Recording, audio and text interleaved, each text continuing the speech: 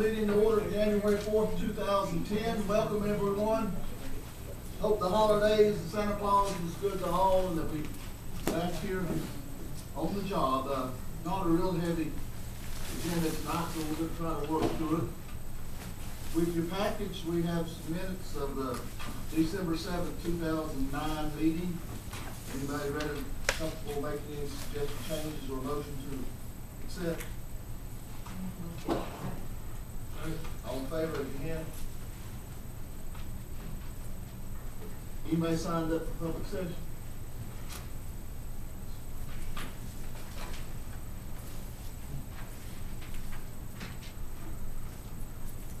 Ken Fromkencht and Tom Ritter, we got a duo here.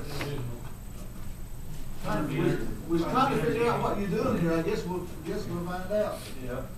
Well, I didn't have room left on the line to say what we were doing here. We appreciate having a moment to talk to the board. Tom and I are working together. Tom's a design professional. I'm the attorney on the Joseph Moretti project that's well on the way next to the Cinemas. We're here mostly out of concern because of, well, I just had a check handed back to me for one thing, that we weren't moving forward towards annexation. This is an ideal project, of course, for annexation, and that's not why I'm here tonight. I'll tell you that when we're back. But I know that the board is considering an involuntary annexation of maybe property on down to a Mexican restaurant or somewhere in that area. And that's fine. It seems to me that voluntary annexation should continue in the meantime because it's some of the same thing and we pay the freight. The main reason that we wanted to come today, though, is this. Our project's different, and it's different in a significant way. When our project was approved by this very board for water and sewer, it was conditioned upon an agreement between the town and my client that we annex to the town. Now, that agreement was important to the town. It's important to my client because, among other things, they'll have savings on utilities once they get annexed.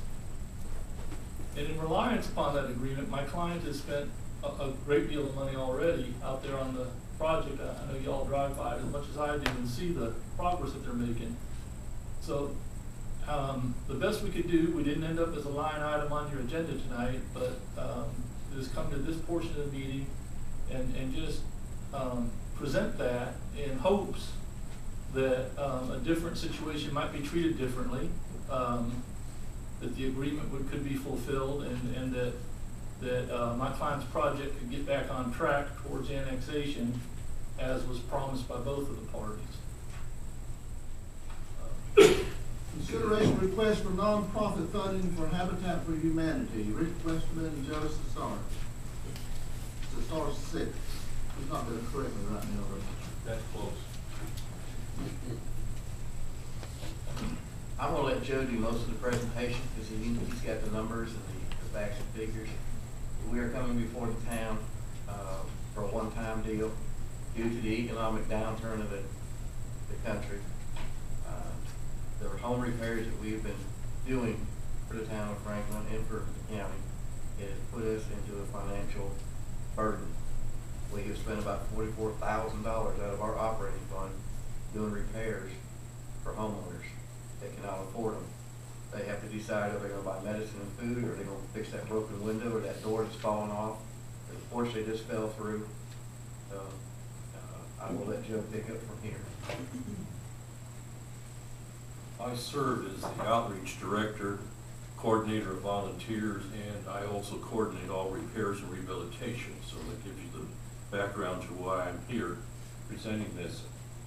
The fact that I took your form and I answered the questions, and I'll go through each one, and you stop me if you'd have a question on that particular item, and I will try to answer it for you. How is this grant of funding will meet our public purpose to opportunities like that? As you noted, you have a note down here. It says, are we willing to go into contractual agreement on these funds? And yes, we are, providing it does not alter our mission statement.